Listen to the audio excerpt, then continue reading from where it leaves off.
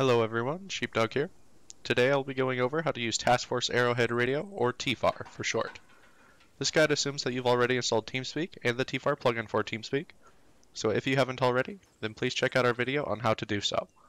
For now, we'll be going over how to connect to TeamSpeak and join the appropriate channel, as well as using and configuring short and long-range communications.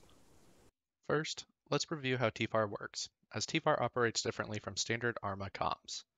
In order to speak to other players on TFAR-enabled servers, you will need to be connected to your server's TeamSpeak. So I'll start here in the top left under Connections.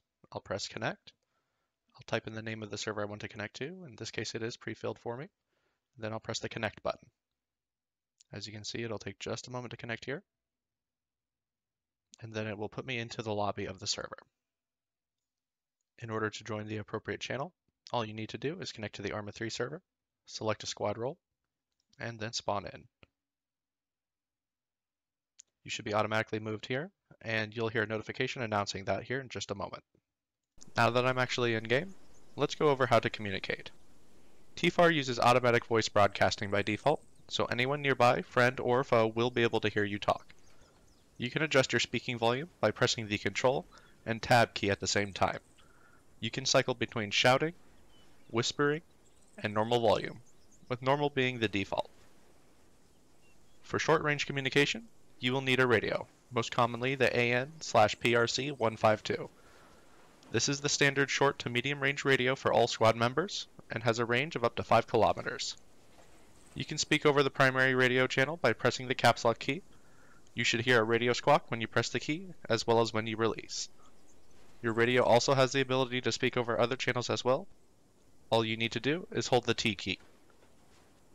In order to set the appropriate radio channel for your squad, you will need to configure the radio. You can do this by pressing the Control and P keys together. Let's do this now. The easiest way to set your channel is to use your mouse to click on the channel shown on the radio screen, then press Delete or Backspace in order to clear that out. Next, you can type in the frequency you want to use, in this case 82. Then you'll press Enter on the keypad, and that will set the frequency to your radio, so whenever you press caps lock, you'll be speaking over this channel. In order to set an alternate channel, you'll need to switch to a different channel by using the pre-plus keys on the radio, and we'll press that now and switch the channel to. Next, what we'll need to do is type in the frequency that we want to use. In this case, we'll use 45. We'll press Enter to lock that in, and then we'll press the left arrow key on the radio to set the channel as the alternate channel. And as you can see, it changed to A2. And then we'll switch back to the primary channel, C1.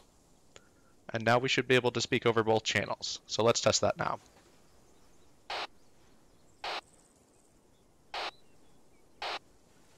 And as you can see there in the bottom right, I was broadcasting over channel 1 and over channel 2 there. There are a few other things you can change to optimize your communications as well. For example, you can click on the radio volume knob up at the top to adjust your volume between a range of levels. You can also change your radio between speaker and headset mode by pressing the right arrow key to switch between speaker and headset mode. This allows you to share your audio with others or keep your comms private, depending on the situation. You can also press the 0 key to change the audio for the current channel to your left or right ears, or both ears. This is most useful for setting your squad comms on one channel to your left ear, and setting your command comms on another channel in your right ear. Now, for long-range communications, squad leads will carry the RT1523G radio as a backpack. This radio is also used in ground vehicles and has a range of 20 to 30 kilometers for the backpack and vehicle versions respectively. Now, operating the long-range radio is similar to the short-range radio, with the exception that the long-range will use Control and caps lock to activate, and Alt and P for the radio configuration.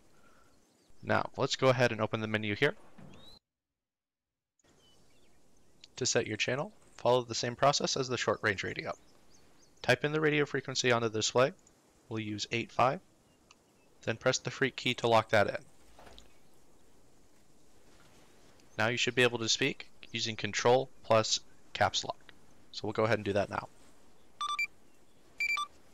Notice how the radio squawk is a little bit different from the standard short-range radio.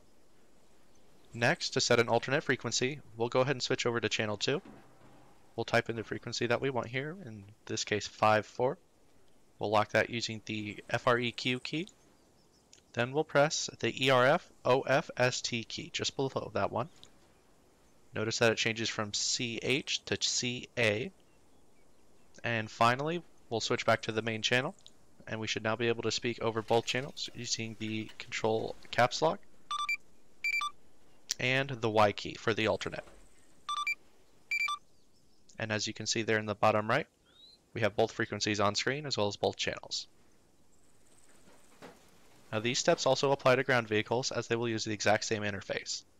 Radios on aircraft look a little bit different from the standard long-range set, but the process for configuring those is exactly the same.